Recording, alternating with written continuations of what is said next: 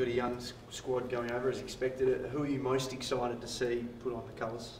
Oh, really excited to see everyone play. It's just a great opportunity for some of the guys that haven't experienced travel, haven't experienced playing any AFL games to get that opportunity and put their best foot forward. It's obviously exciting. A few of the new guys that we've got into the club this year, Gilesy and Jets, will run out for the first time, so they're probably the two that I'm most looking forward to. What is Lewis Jetta going to bring? I think everyone's pretty excited to see him. His pace obviously is a factor.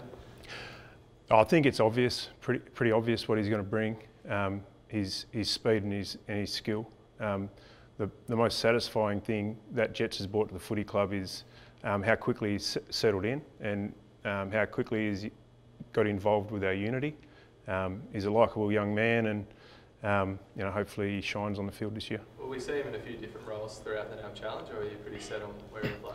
Oh, we're pretty set on where he's going to play. He'll play wing, half forward, I'd imagine, and really get used to playing with guys around that position. He'll do a bit of work with Hilly and Jamie Burnell and those types of things. So we really want to just give him opportunity to get settled, get familiarised with the players he needs to play with. Has Chris Marston going down influenced that at all? Because we did see him at half back at some training session.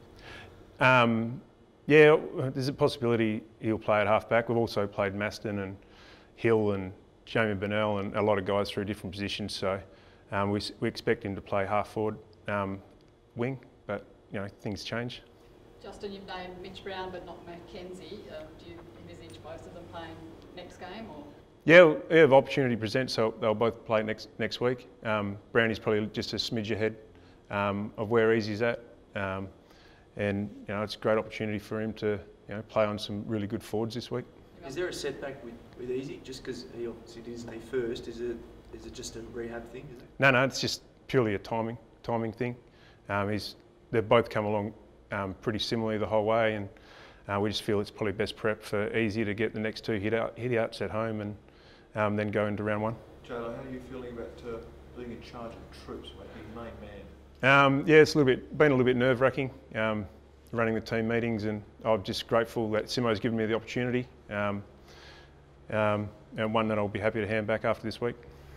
But it must be something really nice reward, because you've been with the club for quite a while, you've been experienced, and you've obviously been a very good player in Western Australia. Must be a good feeling as well. Yeah, I'm just happy with the opportunity. I mean, a big thing about our footy club and especially Simo and Voz is that they want to develop people within the footy club, and they see this as an opportunity for me to develop, so really grateful for that. Saying you'd be happy to give it back, no aspirations of being a senior coach? Oh no, I'm ambitious, but it's Simo's team. I'm happy doing my job for the team at the moment, and I'm happy to continue to learn and continue to have these opportunities, but in essence Simo's the driver, and we all just help him out. What's the biggest thing about stepping up from a line coach to being the senior man in the short week that you've done it? I guess it's just the holistic view. As a line coach, you deal with your players and you try and get a certain amount of players ready for the game. But I think being a senior coach, you have to deal with the whole team. You have to deal with the logistics of dealing with fitness staff and those types of things. So it's just getting to step back from my role, have a bigger picture focus has been a good experience. Joe, fair to say that most guys you like to play 2 of the 3 NAB Challenge games? Yeah, we think that's probably best prep, and given that our next 2 are at home, one here and one at Joondalup, it's probably our best prep for our more senior players. I think footy is going down the path of premierships being won on lists, having good lists. So giving guys an opportunity this week to either come in as young fellas and try their and I suppose put their footy up against some really talented players in Adelaide, but also it's a really good opportunity for some of our young leaders to take ownership without the senior players. So Will Schofield will be our captain this week. We've got Xavier Ellis, Mitch Brown, Sam Butler. They'll have a real good opportunity to lead the group and step up in that role. Really disappointing for Scott Lossett to hurt his ankle at this stage, given you're trying to experiment a little bit with what kind of ruck combination you'll go into the year with. Yeah, it's a bit of a setback.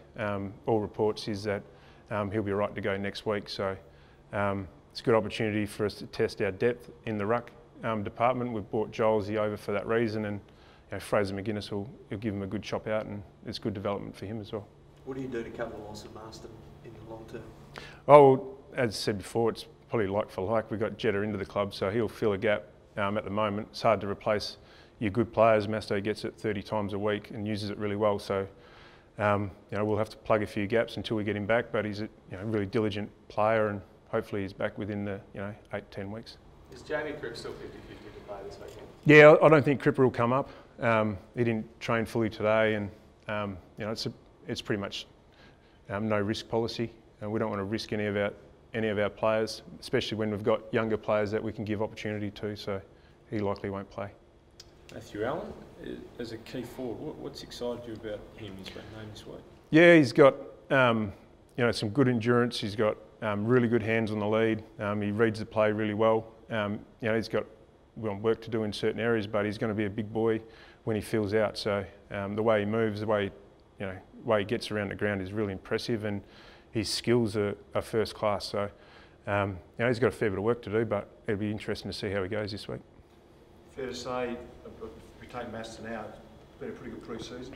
Most of the senior blokes look like they've pretty well got through pre-season pretty well. Yeah, we've got a lot of minutes into a lot of our players. It's probably been Sheed and Redden, the only two that have missed little parts of pre-season, but they trained really well this morning. They're on a similar build to each other, so they've helped each other through, and it's probably a step ahead of where we were last year. Just on the, there's a couple of players to drop out of the squad. Will we definitely see Partington and Tom Cole play?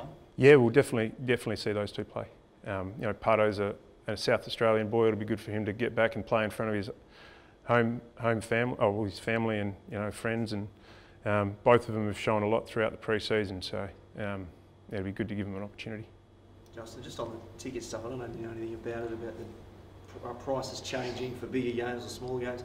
How do you feel about punters having to pay more for certain games and less for others? Oh, mate, I'm worried about coaching the forward line. And I've been worried about coaching the team for the first time this week. So I haven't really spoken to Gil about ticket prices, so I'll let him handle that one. Just back on the forward line, are we expecting to see Jack Darling be more flexible this year and perhaps push up in the middle a bit more, given you've got the two key defenders back and McGovern can swing forward and things like that? Yeah, it's an interesting one. Last year, off a really low base, we tried to just play him as a forward, and that limits him a little bit. Whether it's playing in the midfield or up the ground, or whether it's just rotating through the forward line positions more, he's got great endurance, so he should be able to get up at half forward, and if he gets a taller opponent, take him up there and run him around. So I think there's enough flexibility within the forward line, and then we could have that up our sleeve. We need a bigger body on ball, but our midfield's coming along really, really well at the moment. If we can get Jack and JK and Lecker and those guys just working really well together and being flexible within the forward line, I think we'll be a step ahead of where we were last year. You would have worked a bit with Jack last year. Is it fair to say he was a bit cooked come finals on the back of no pre-season?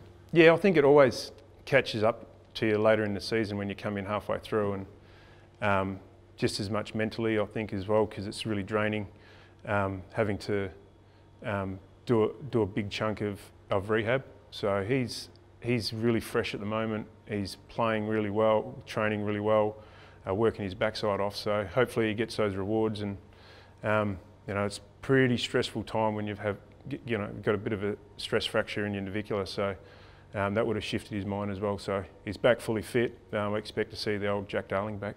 Is he a bit leaner, Taylor? Is he a bit leaner, or is it just an illusion? Probably an optical illusion, I reckon, Tomo. Might have a bit of a tan, which makes him a little bit leaner at the moment. No, he's definitely shown some really good signs with his strength and contested marking. So I think he's a little bit stronger. Whether he's leaner or not, I'm not sure.